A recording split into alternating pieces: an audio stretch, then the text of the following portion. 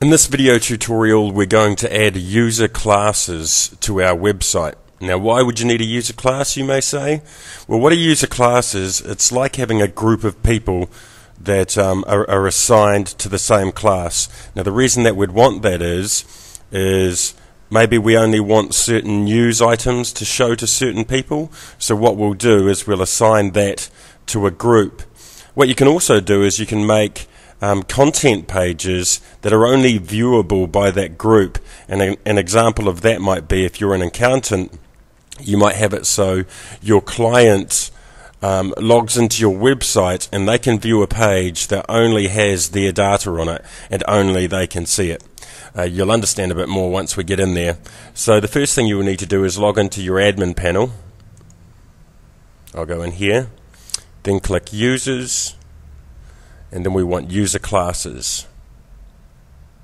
And we need to create a class name. It can be anything, so I'll call this retail.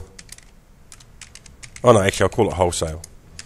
Wholesale customers, if I could type properly.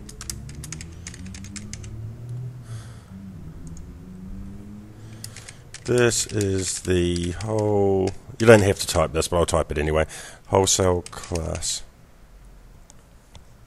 And you can even decide who can manage it. Of course, it's going to be the admin. Create new class.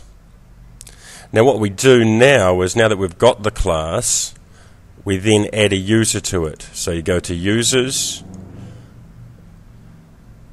and see, we've got Bryn there as an admin. I'll tell you what I'll do. I'll quickly add another user, just a normal user. So I go quick add user, and I'll call this Spinning Planet. Login name is Spinning. Not all of that, just Spinning. And the password,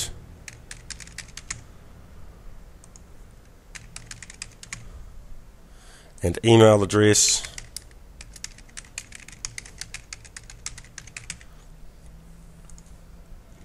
and if you're adding a user, you can actually just tick them for what class they're in, but I'm actually going to do that later, just so I can show you how to add a user to the class. So now we've got this new user. All we have to do is set their class, and we set it as a wholesale customer, and we set class. Okay, so now Spinning Planet is part of the wholesale customers class. Now I'll just show you how it works. If I go to my content news page and I create a new news item and I call it test 1, this is test 1's summary. This is test 1's body area, and I'll add an image just to make it look like a news story.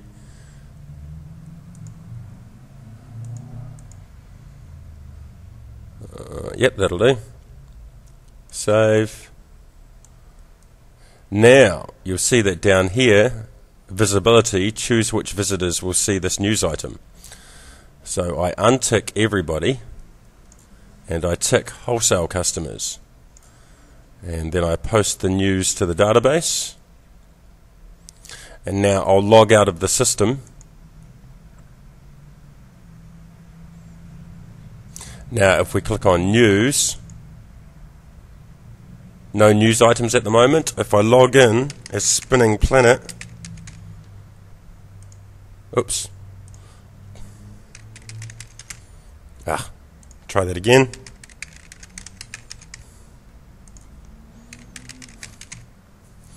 Now I log in. Oh, did I do that wrong? Try that again.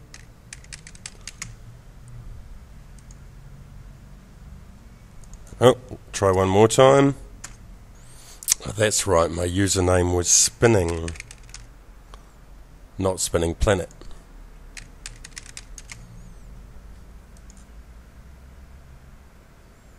Okay, so now I'm logged in. Now you watch if I click on the news items. Because I'm logged in and I'm part of that group, I can now see that news item. The same applies for the other news areas as well. In fact, it applies to any content on your website. You can make certain areas only viewable to certain classes.